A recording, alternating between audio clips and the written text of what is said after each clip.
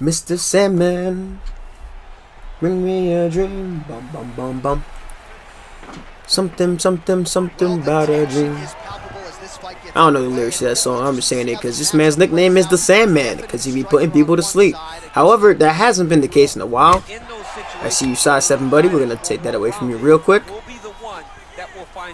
Corey Sandhagen's in a position where he's beating the guys he's supposed to beat, or rather, guys that that knee landed well. Guys that he was the favorite against. I know he beat Frankie Edgar, KO'd him ever so viciously with a flying knee. Who else did he beat? Rafael Sunsao, and Sunsao hasn't won a fight in a while. It was a good win though. It was definitely a good win. I think he beat John Lineker. That's always a good win under anybody's belt. Good. It's crazy. I actually trying to recall, but I don't know. It was like Frankie Edgar and Marlon Moraes were the two guys he beat. I think Marlon Moraes, he TKO'd him with a spinning wheel kick, and then finished him up with follow-up punches. But he's lost to the guys who are like the super top of the division, like Sterling. Got choked out by him in round 1. It's a controversial split decision to TJ Dillashaw. Arguments can be made for both sides winning that fight, and he came out on the wrong end of it. I would have not been mad if they gave him that decision, or I will keep a mental note of that uppercut counter now. And most recently, he lost a competitive but clear decision for Peter Yan. So now he's taking a step back in opposition, although I highly doubt anybody that has 2 working eyeballs and knows that Song Yadong is not a step down in competition. That dude is legit as they come. He's improved leaps and bounds, and he's on a nasty win streak of his own.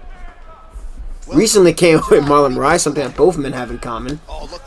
But he beat Julio Arce, one of Tiger Showman's standout. Beat Casey Kenny by split decisions, and also beat Cheeto Vera up at 145. So we'll see. This might be Corey's time to let the division know, hey, I may have lost to 3 of the best guys in the division, but I'm not going anywhere. And almost makes him kind of like a gatekeeper in that sense. Like, you got to get through me if you want to try to get past the top 5. I would love to see him against Cheeto Vera. I think that would be a great fight if he manages to get the W against Song Yadong this weekend. That's pressuring pretty decently now. It'll be a very interesting fight. Okay, now he's starting to open no strike. So notice, now that the time is ticking at the end of the round, he's trying to go for more open combinations. He's just pressuring with footwork a lot. Slip. Yes! Oh, we definitely have enough time to finish him. Yes? Oh, he made a mistake. Listen, I'm not a fan of the ground and pound system, even when I get the finishes and whatnot, because sometimes I feel like the shots needs to be a little bit more emphatic. But that's a good fucking flying knee. I ain't gonna hold you. That's a real nasty flying knee. I was throwing a lot of volume. He was pressuring really well with distance. Right off the bat, this dude was doing side steps right away, which means that he probably has experience with Corey Sandhagen players using a lot of the side kicks, a lot of the body teeps. So I used the body kick to kind of dissuade him from doing that. And he started to amp up the pressure just a little bit. Got me up against the cage, but good old Reliable came in clutch and managed to get him out of there. So not too bad of a start. And being that his fight against Yadong, is going to be 5 rounds. It's going to be what, his his third 5-rounder in a row. TJ Dillashaw 5 rounds, Yan 5 rounds, and now against Song. See, I would have liked to see this fight against Henry Cejudo. It would have been a pretty interesting fight. Obviously, the grappling edge would go to Cejudo. Cejudo's also improved pretty well with his distance management, with his own striking. And the Cejudo, Mr. Whoa, no. Oh, he switched his stance too. You smart motherfucker. Okay. I see you are living up to your name, Mr. Dagestan Eagle. Oh my God. What the fuck did I do to you? I can't. Boy, if you don't get the fuck out of here with that bullshit. Hold on. We gotta think this through. Okay, he's trying to go through. This guy is going for all the finishers off rip with Henry. Like that's a sign of somebody. I got somewhere I gotta go. So fuck you. I'm gonna go for everything that I can. So fuck that. This guy might try to fucking rear naked choke me or something. Ooh. Oh my lord. Gonna roll and hit this lead hook counter. Good time. You know, that first head kick was not the one, but that second one was very deceiving. We're gonna retreat though, so we don't get fucking assault the guard. Rocked him. Remember, there's two ways you can stop the Osotogari. Obviously by pre-denying it, or if you're retreating, or if you're switching your stance. That's three ways. So outside of the now, it's two. Excuse me. I know it's school for math. Oh my fucking shit. Okay. Joe. What the fuck is this fight? Yeah, dude. Oh, dude, I gotta take this guy super serious. I gotta take this guy a little bit seriously, or I'm gonna get knocked the fuck out. Nope. I see that. I see that. Nice sidestep in the show. That's cool. That's cute. Ha ha! Yes! Why didn't that fucking flash KO him? That would have been fucking nice. Holy shit. Went for the assault guard and got flying need for his fucking fuck you. For your fucking trouble. No! You're la gran puta! Fuck you! Oh, he kept going with the drive. I think he was gonna go for something else. It's fine. No. Ah, man. And this is like 6,000% another alt too. Because he's throwing out all the super hard, like, fight-ending counters. No, we're going to reverse him here. But he's going for broke with everything too.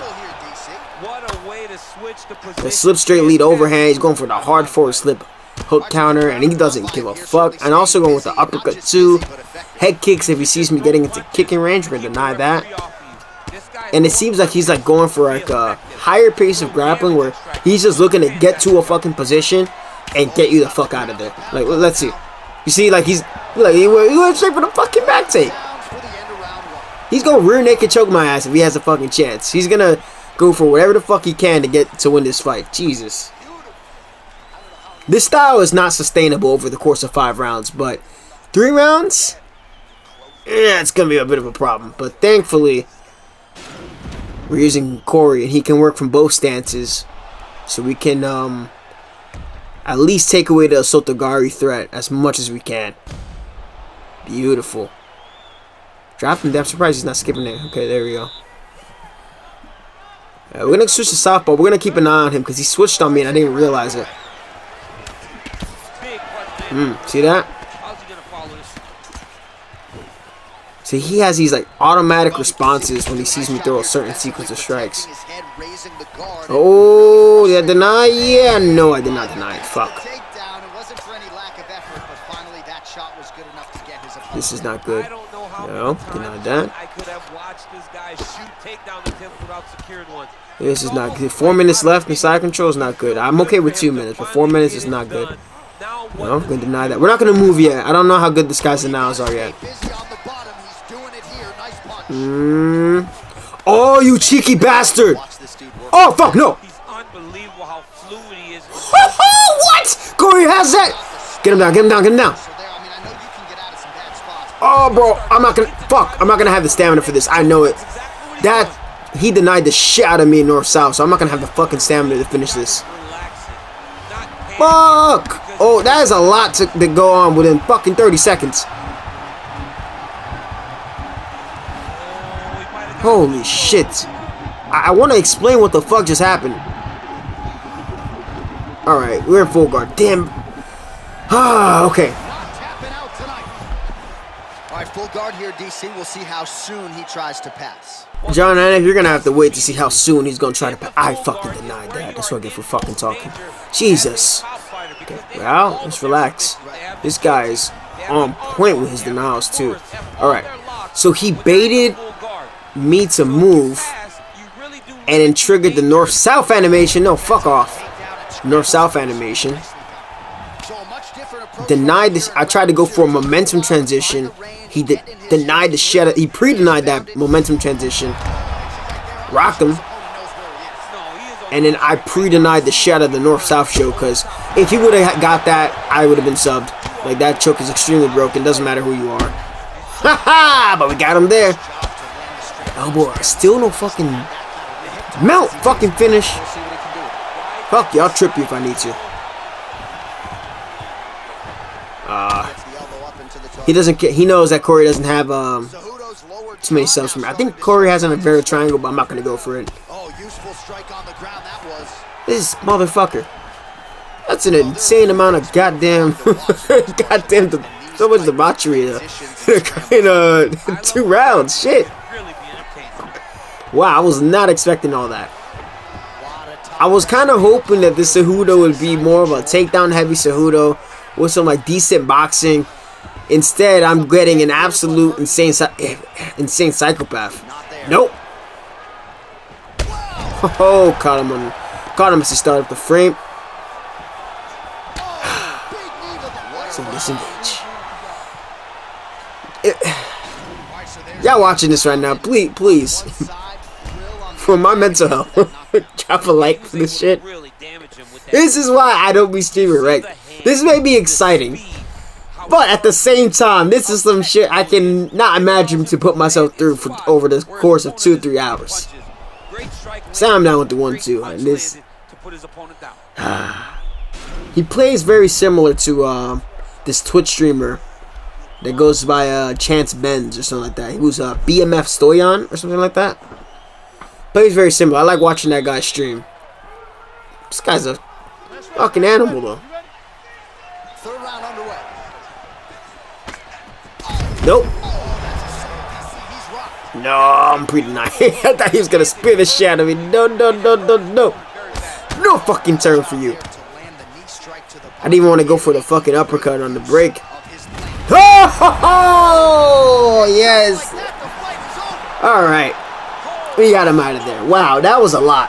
We got the Aldo fight, and then we got this. I think that's going to be it for Corey. Honestly, there's not much else to say about Corey Sandhagen. That fight completely took me off guard. He's made his presence known in the bantamweight division. He just has a lot of people in his way for the title, and a lot of things will have to line up correctly for him to get a title shot. Beating Song Yadong this weekend is his first step, because he's on a 2-fight losing streak. Granted, to TJ Dillashaw and Peter Yan. Not exactly a bad losing streak, but you know how people are, and they're allowed to discredit fighters even if they lose to the elite of the elite. So this is a must-win situation for Corey Sandhagen. As for y'all, and as for myself, that's going to be it for this showcase. I appreciate all you. Remember 17, I'm out.